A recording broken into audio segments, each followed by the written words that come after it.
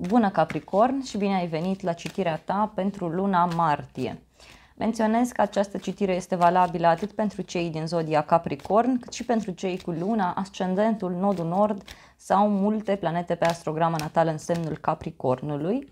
Iar dacă sunteți interesați de cineva cu aspecte marcante pe Capricorn, sunteți bineveniți la această citire. Dragi Capricorn, este o citire generală în care voi extrage o carte oracol, iar apoi voi analiza fiecare părticică a vieții voastre, de la modul de gândire, bani, persoane cu care intrați în contact, familie, cămin, iubire, copii, creativitate, loc de muncă, sănătate, transformări, străinătate, studii înalte, carieră, viață publică, prieteni, transformări, dușmani, ascunși și așa mai departe. Iar dacă citirea vi se potrivește, vă aștept cu drag la partea a doua, la extensie, unde vă voi oferi mai multe detalii pentru cei interesați pe anumite domenii de viață, acolo unde sunt ghidată să dau extensii. În general, pe zona aceasta a iubirii, a banilor, a casei, a locului de muncă, a spiritualității. Hai să vedem, dragi Capricorni, o carte de oracol. E nevoie să vă alăturați acestui canal, să apăsați butonul Alătură-te lângă Abonează-te și să achiziționați acel abonament.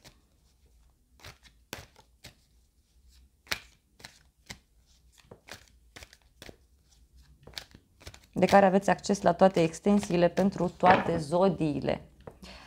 Și aveți așa frumusețea dumnezeiască. Mesajul pentru voi în luna martie. Luna martie începe cu Venus la voi în zodie și este un moment în care probabil vedeți frumusețea altfel. Și tot Venus o să facă o conjuncție cu Pluto și cu Marte la voi în zodie, undeva pe 3 martie. Deci e un moment special pentru voi, în care e posibil să vă schimbați foarte mult ideea despre ce înseamnă femeie, ce înseamnă bărbat, ce înseamnă frumusețe, ce înseamnă putere. De asemenea, numărul 2, 8, 10, 28 sunt numere foarte importante pentru voi, după care e bine să vă ghidați, să vă orientați în această lună martie. Pot fi date, pot fi ore, pot fi zile, data de 2, data de 8 și așa mai departe. Culoarea galben, culoarea roșu și trandafirii roșii sunt simboluri și semne foarte importante pentru voi, după care e bine să vă ghidați, să vă orientați atunci când aveți de luat decizii. Arhanghelul Jofiel vă transmite un dar, vă transmite următorul mesaj. Contemplarea frumuseților dumnezeiești ți-l revelează pe Dumnezeu și conferă frumusețe propriei tale gândiri. În parfumul suav al trandafirilor roșii poți percepe într-un mod tainic prezența mea inefabilă. Foarte frumos, dragi Capricorni. Deci dacă ne ghidăm, dacă ne concentrăm pe frumusețea lucrurilor din jurul nostru, cu siguranță începem și noi să vedem frumusețea gândirii noastre, dar e un moment în care, în egală măsură, dacă noi gândim într-un mod aparte, într-un mod frumos, așa o să și vedem viața. Și trandafirii roșii ar putea să aibă un rol foarte important. Ei sunt catifelați, ei mereu rămân drepți, ei nu se ofilesc, ei doar ruginesc, doar se usucă. Foarte frumos, dragii mei Capricorni. În continuare voi extrage 12 cărți de tarot, câte o carte pentru fiecare domeniu de care am amintit. Și repet, dacă citirea vi se potrivește, vă aștept cu drag la partea a doua în comunitate. Acolo aveți acces de 7 euro sau 20 de lei, dacă sunteți în România, pentru toate extensiile, pentru toate zodiile, timp de o lună de zile. Deci la 10 de filmări aveți acces acolo, bonus doar pentru voi, așa că vă invit cu drag. Soarele și cu Marele Preot. Este o lună aparte, specială pentru voi, în care aveți o reușită foarte mare, un succes, o victorie.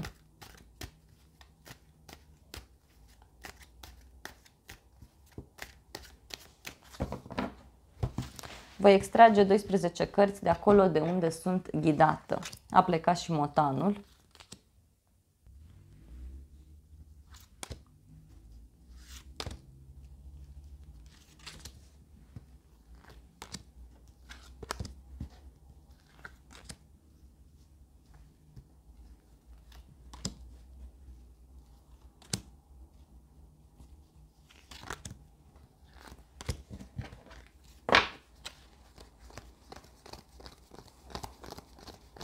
Avem 12 cărți și, dragi Capricorni, energia generală pentru voi în luna martie este magicianul, foarte, foarte frumos. O lună martie în care puteți să faceți tot ce vă doriți, o lună martie în care probabil vă simțiți puțin mai eliberați și e un moment pentru voi în care zona aceasta a banilor începe să devină activă. Venus intră pe casa a doua, pe o casă a banilor și atunci este micul benefic. Venus guvernează banii, guvernează frumusețea și atunci este un moment special pentru voi.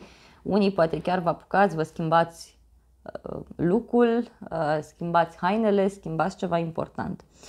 Un moment în care pur și simplu vreți neapărat să ajungeți într-o anumită stabilitate din punct de vedere material. Și văd că sunteți dispuși să puneți la dispoziție tot ceea ce aveți la îndemână pentru a reuși, dragii mei Capricorni, să faceți un paradis din ceea ce aveți voi acolo. E un moment în care poate e bine să vă urmați visele și poate e bine să vă deschideți inima și să vedeți frumusețea vieții din jurul vostru. Mergem mai departe, dragii mei Capricorni. Puteți să vă faceți și voi un ceai pentru că o să avem de vorbit. De asemenea, vă spun de pe acum că e bine să ascultați citirea de la început până la final, pentru că anumite detalii se leagă între ele, cum ar fi iubirea cu familia, cu prietenii sau eu știu banii, cu locul de muncă, cu asocierile, cu transformările și atunci să înțelegeți lucrurile mai detaliat. Prima casă astrologică și aici avem gândirea voastră și aveți 2 de spade. Na, o lună martie în care nu prea o să comunicați, unii posibil să fiți mai tăcuți, dar să fiți concentrați pe acțiune.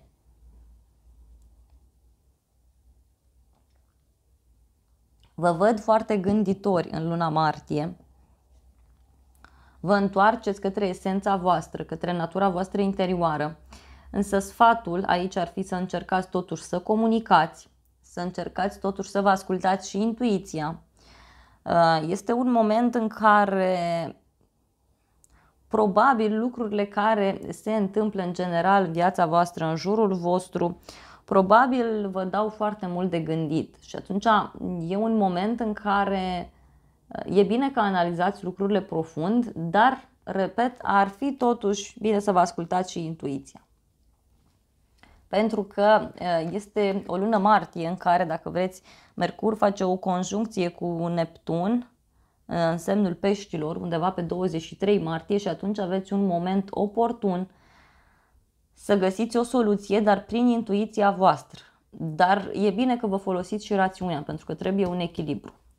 Casa a doua, casa banilor, de care vorbeam mai devreme, abundența. Aici aveți asul de bâte, apare o veste bună, o noutate plăcută, dragi Capricorni. Un nou mod de a acționa. Sunteți mult mai pozitivi, mult mai plini de viață. Apare o nouă acțiune prin care puteți să faceți bani. Un nou loc de muncă pentru cei care vă doriți. Alții, eu simt aici să vă spun că parcă unii vreți să vă deschideți ceva, o afacere. Acum nu vă gândiți la nu știu ce lanț de magazine sau mai știu eu ce. Nu-i vorba neapărat de asta. Bine, unii poate da, nu știu ce faceți, dar chiar și dacă puteți să oferiți un serviciu cuiva sau puteți să faceți un lucru simplu, ca să fiți legali, vă deschideți o firmă și gata, ați terminat povestea, nu vă doare capul, e ok. Eu așa simt că unii e ca și cum acționați din acest punct de vedere. Faceți lucrurile să se întâmple. E un moment în care luați atitudine. Pentru alți Capricorni văd un element care vă lipsea pe zona aceasta materială și acum apare ideea, apare persoana, apare oportunitatea necesară. Deci deschideți ochii foarte, foarte mari. Casa a treia, persoanele apropiate vouă, modul de comunicare și drumurile scurte. 7 de bâte. Posibil să vă treziți că sunteți chemați deodată ca să ajutați persoanele din jurul vostru, să ajutați persoanele apropiate vouă. Și pentru alți Capricorni să știți că este un moment aici în care sunteți foarte, foarte pregătiți să acționați. Sunteți foarte pregătiți să vă impuneți în fața persoanelor apropiate vouă. Casa a treia, să știți că este foarte activă în luna martie. O să aveți acolo o lună nouă în Pești, undeva pe 2 martie, și atunci poate reprezenta un moment în care poate apărea ori o persoană nouă, ori un element de noutate care să vă pună pe voi într-o poziție superioară, privilegiată, care să vă ajute foarte mult. Și de acolo să-i ghidați pe ceilalți, de acolo să-i orientați pe ceilalți. Un moment în care voi aveți tot ce vă trebuie, aveți toate elementele la îndemână, aveți experiența necesară, aveți un succes în urmă, dar acum e momentul în care trebuie poate să convingeți anumite persoane din jurul vostru să vi se alăture.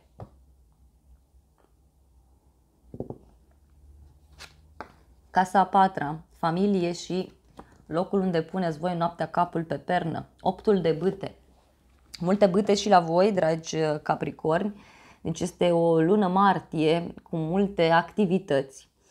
8 de bâte pe zona familiei vorbește despre multă comunicare, despre multe drumuri pe care le veți face, ori în familie, ori o comunicare foarte intensă pe internet, la telefon, vești pe care le primiți de la membrii familiei. Văd un succes pentru casă, pentru alți capricorni, mai ales pentru cei care așteptați un răspuns.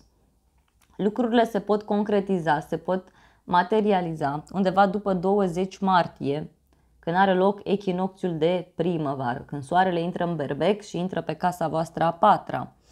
În egală măsură, probabil să simțiți această energie mult mai intens după 27 martie, când intră și Mercur aici în berbec, pentru că 8-ul de bâte este o carte a comunicării, a mișcării, iar Mercur este cel care guvernează așa ceva.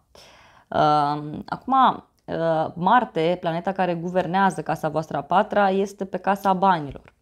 Și atunci e un moment în care această ocazie ar putea să vină de la o persoană din familie sau încrederea pe care voi o aveți are legătură cu niște mesaje pe care tot le primiți de încurajare din partea celorlalți, are legătură cu un succes pe care îl aveți. Casa a cincea, iubire, copii, creativitate, proiecte, și aici aveți diavolul. Bun, este cartea voastră în tarot, n-am nimic cu voi, tot vă spun acest lucru vouă și scorpionilor. Așa sunt regulile aici în tarot, fiecare arcană majoră reprezintă câte o zodie, nu am eu nimic cu voi în mod personal. Și să știți că diavolul are și părți pozitive, ca și arcană majoră din tarot mă refer. Da? E un moment în care parcă ori voi sunteți într-o situație în care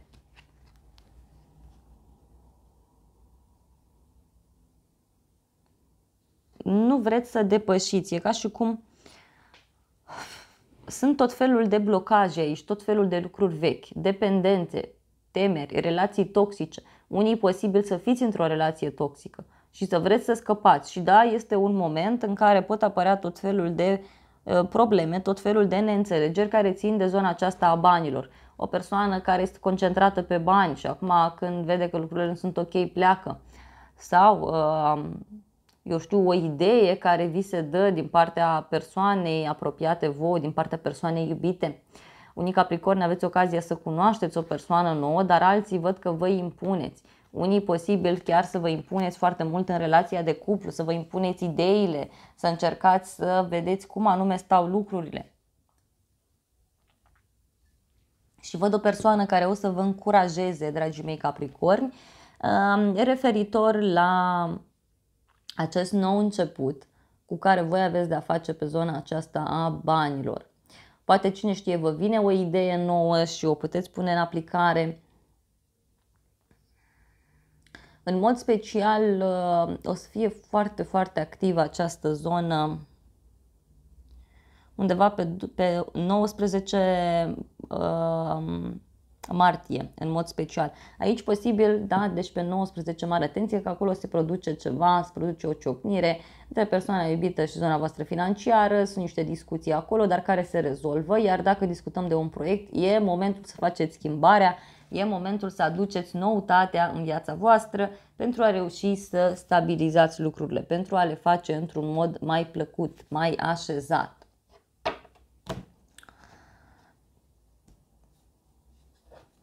Mai departe, casa a 6-a, sănătate și loc de muncă. Aici aveți un 10 de bâte. Este o lună aglomerată în care aveți mult de lucru și o lună în care aveți de dus o povară în spate.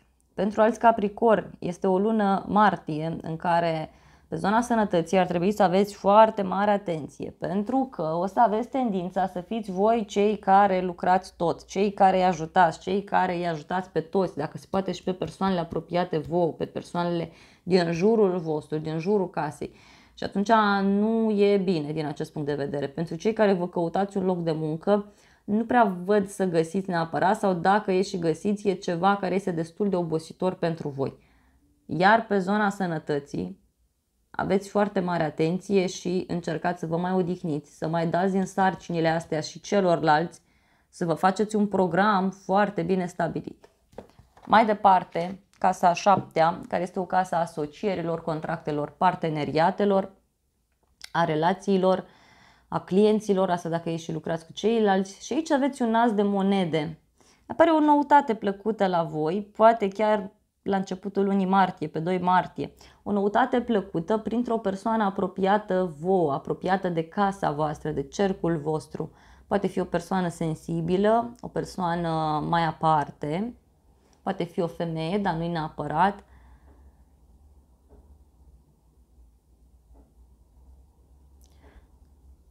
Apare o ofertă, apare un moment de stabilitate mult mai mare. Asul ăsta de monede pur și simplu vorbește despre o șansă care vi se oferă. Poate chiar pe zona locului de muncă, poate într-o relație lucrurile devin mai stabile.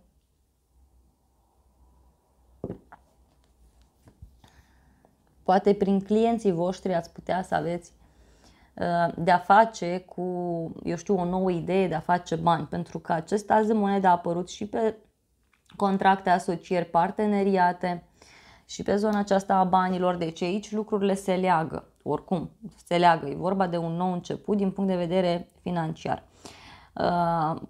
Posibil pentru unii capricorni să aibă legătură și cu o relație care momentan nu, văd că nu este foarte stabilă, ori e veche și s-a destabilizat, ori e nouă și lucrurile sunt așa și așa, sau pur și simplu se bazează foarte mult pe ideea aceasta de pasiune în relația respectivă, atunci lucrurile încep să capete o altă formă, lucrurile încep să fie într-un mod cu totul și cu totul aparte.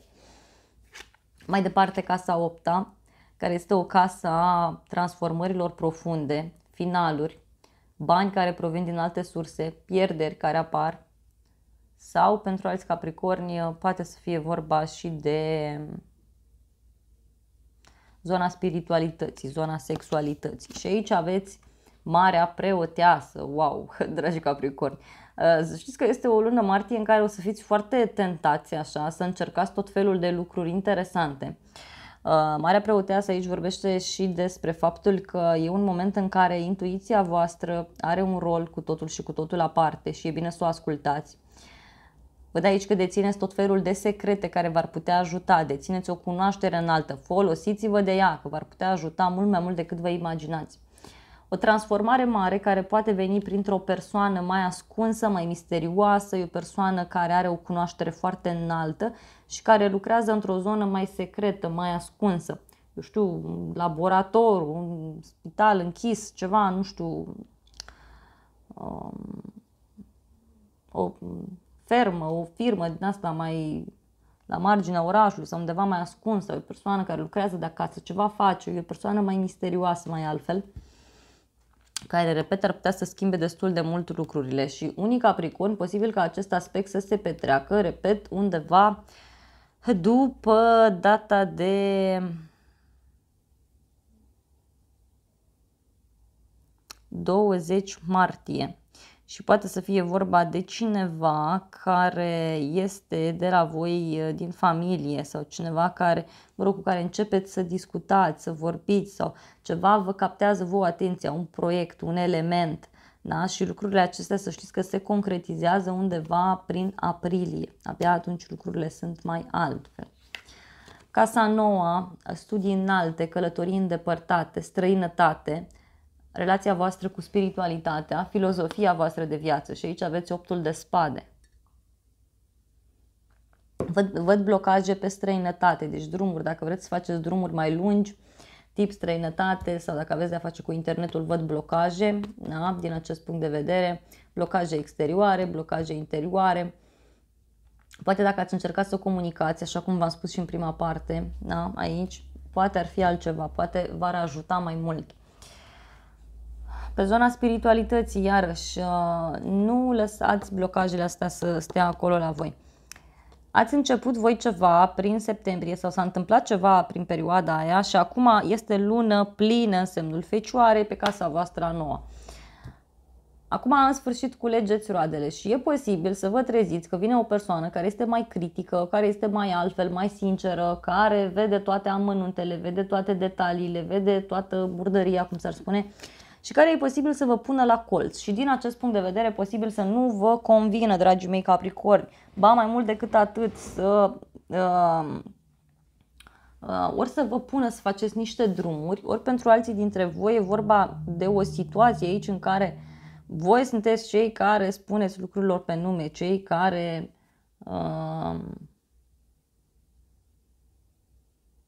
sunteți provocați, da? Și reacționați. Mai departe, casa 10-a, carieră și viață publică, și aici aveți puterea. Wow! Dragi Capricorni, foarte frumos. În moment în care unii Capricorni posibil să explodeze puțin în această lună martie, în mod special v-am spus, este foarte important această dată de 19 martie și data de 6 martie iarăși. Deci date foarte importante și undeva spre finalul lunii martie. Atunci iarăși deci vor fi niște situații aici în care ori voi o să încercați să-i puneți la punct pe ceilalți, ori se întâmplă niște evenimente care țin de bani, care țin de cariera voastră, de modul în care sunteți văzuți, ori vă îmbărbătați, dar eu așa cred că mulți dintre voi posibil să primiți un obstacol la un moment dat în luna martie și de acolo să vă încurajați, să vă îmbărbătați, să deveniți mai activi, mai pozitivi, să fiți mai așezați și de aici să încercați să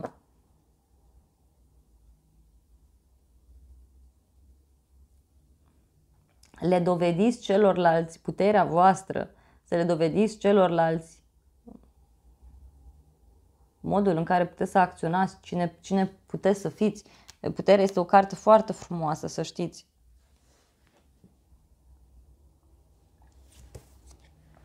Casa 11-a, prieteni, grupuri de oameni, planuri de viitor și aici aveți eremitul, foarte interesant. Aveți o persoană care vă poate ajuta extrem de mult, dragi Capricorni. Este o persoană mai singură din fire, mai pusnică.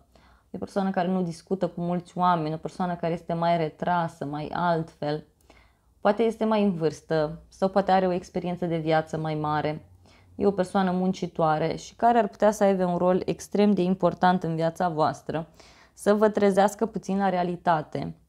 Poate chiar, așa cum am spus, pe 3 martie, pentru că această casă 11 este în Scorpion și Pluto, guvernatorul casei voastre, face o conjuncție cu Marte și cu Venus. Și atunci e un moment în care această persoană vă poate fi de un mare folos, un mare folos. E o persoană care are foarte multă experiență de viață, mai ales prin ceea ce treceți voi. Nu văd foarte multă comunicare cu prietenii, în schimb, să știți. Și nu-i vorba că oamenii nu vă răspund la telefon.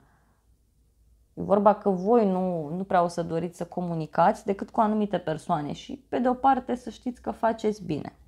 Mai departe, casa 12-a, locuri ascunse, secrete, dușmani ascunși, psihicul vostru, karmă și efecte ale unor lucruri pe care le-am făcut cândva în trecut, turnul.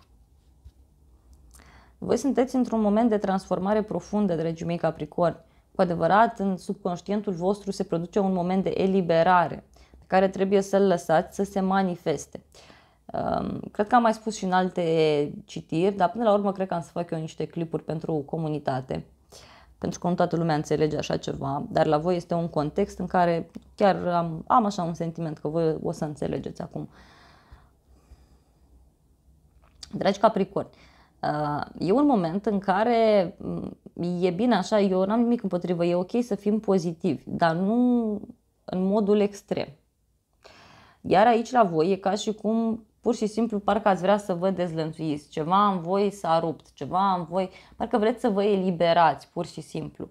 E o energie pe care e nevoie să o eliberați și atunci lăsați-o să iasă la iveală, lăsați-o să se elibereze. Pentru că o eliberăm, am conștientizat-o și apoi gata, nu ne mai chinui acolo în spate, că așa vedem totul roz și frumos și spunem no, că sunt curat, sunt curată și înăuntru sunt dita mai dinozaurii, ca să nu spun altfel, da? Care ne chinuie acolo tot felul de frici, de lucruri mai puțin plăcute. Și asta e bine să le exteriorizăm, să le conștientizăm, dăm față în față cu ele și apoi le vindecăm. Și apoi putem să fim și pozitivi non-stop. Eu n-am nimic împotrivă, dar când vine vorba de așa ceva, de un turn și mai ales în poziția asta, eu cel puțin la asta m-am gândit și așa sunt ghidată să vă transmit. Cu siguranță pentru mulți dintre voi au o însemnătate aparte aceste cuvinte. Și de asemenea v-aș mai spune eu aici că dacă e un moment în care treceți prin transformări profunde, la nivel conștient, simțiți voi acolo că ceva se zdruncină, ceva este cu totul și cu totul special, să știți, dragi Capricorni, că este un moment în care energia pe care o emană acest turn, voi o puteți folosi pentru a construi altceva. Și văd că deja ați și început, asul de bâte, asul de monede, deci ceva începe să se miște în această lună și asta e perfect. Bun, dragi Capricorni, mai departe eu voi da extensii cu ajutorul tarotului țigănesc în partea a doua. O să am de dat extensie aici la voi pentru că sunt și eu curioasă ce se întâmplă. Vreau să vă ofer mai multe clarificări. Per total vă spun că nu văd să fie o lună martie cu lapte și miere pentru voi, dar nici o lună negativă. E o lună cu clarificări, cu noi începuturi și o lună în care parcă simțiți și voi așa că vine ușor, ușor primăvara. Așa că dacă vreți acces la partea a doua, vă aștept cu drag în comunitatea acestui canal. Vă îmbrățișez cu drag să aveți o lună martie binecuvântată și să ne revedem cu bine și la citirile zilnice pe zodii, dar și la alte filmări care mai apar pe acest canal de YouTube.